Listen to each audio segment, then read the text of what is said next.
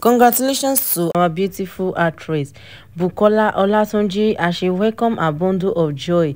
Àwọn lárí tí wọ́n post náà dúpẹ́ lọ́wọ́ Ọlọ́run pé ọmọbìnrin làǹtìlanti Ọlọ́run ó ní Ọlọ́run bá fi tàwọn lọ́rẹ. Táwa Ajíṣefínní lílé where she was celebrating it with her wọ́n ṣì wà ní hospital.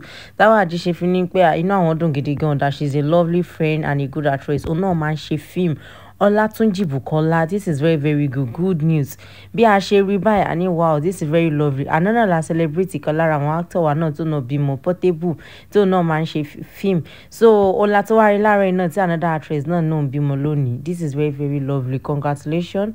Ọlọ́run ọba á bá wọn wò, á bá wọn dá sí o, lágbára Ọlọ́run o. Your bundle of joy will last forever. Àrí bí àwọn colleague kan náà bó ṣe ti ń celebrate on látàrán pé this is very good news. Adúpẹ́ fún Ọlọ́run ọba bí wọ́n ṣe rúre tí wọ́n sọ ore. Ìrìn àjò oṣù mẹ́sàn-án ọpẹ́lọpẹ́ Ọlọ́run o. Ẹni tí Ọlọ́run bá kó yọ ó ní Ọlọ́run ọba ṣàánú fún. That is the more reason tó yẹ pé kí àwọn ọkùnrin kan tún máa túbọ̀ máa appreciate obìnrin. Kò ń ṣe iṣẹ́ kékeré ni obìnrin ṣe o láti ipò lóyún títí di àsìkò ìrọbí tí obìnrin á fi bímọ. Ẹni tí Ọlọ́run bá ṣàánú fún ó ní Ọlọ́run bá gbàlà o. So bá ṣe rí Táwà lélẹ́yìí o bó ṣe ń dunnú bó ṣe ń yọ̀ lélẹ́yìí. Bá ṣe rí àwọn colleague wọn nìyẹn tó ti ń celebrate ti actress yìí látàrún pé àwọn kò rírí ọmọ Ọlọ́run bá wọn wò á bá wọn dá sí. Táwà Ajíṣefínní, she's a lovely actress. Last month náà la bá ayọ̀ ọmọ tínú ẹ̀ náà dùn gidi gan. So Ọláwárí tó náà wá post ó ní àìnú dùn gidi gan o bó ṣe bẹ̀rẹ̀ sí ń gbàdúrà fún ọmọ ní ipa tó lórúkọ lágbára Ọlọ́run o.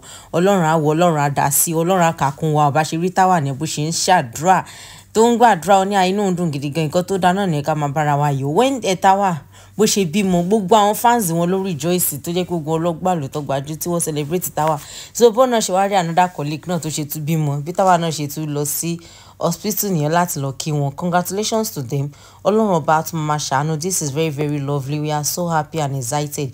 Ìgbà tí wọ́n ń ṣe baby shower lélẹ̀ pẹ̀lú àwọn other colleague wọn. Ìkan lára àwọn actress tó náà ń ṣe fíìmù lélẹ̀ tí wọ́n jọ wà papọ̀ ìgbà tó lọ celebrate pẹ̀lú wọn. So a rí ṣe Bákàrè Zainab bóun náà ṣe post ẹ̀ ó ní inú dùn gidi gan. Wọ́n are very happy and excited that congratulations to her. This is when they were having their baby shower that they celebrate her before Ọlọ́run ọba tó wá surprise wọn pẹ̀lú ọmọbìnrin làǹtìlanti. Ire ayọ̀ lámàbírí bára wa ṣe lágbára Ọlọ́run. Happy lovely weekend to my lovely fans. Thank you so much for always watching our video. I appreciate you all. Àti ní tá bá ti rí latest news tó bá ń lọ a tún máa mú wá ìròyìn lẹ́kùnrẹ́rẹ́ lélẹ̀ bá ṣe rí actress wa bó ṣe bí ọmọbìnrin làǹtìlanti. And to everybody tó bá ń wojú nǹkan rere báyìí láti ọ̀dọ̀ Ọlọ́run bá máa surprise you. Wow, thank you so much for always watching our video.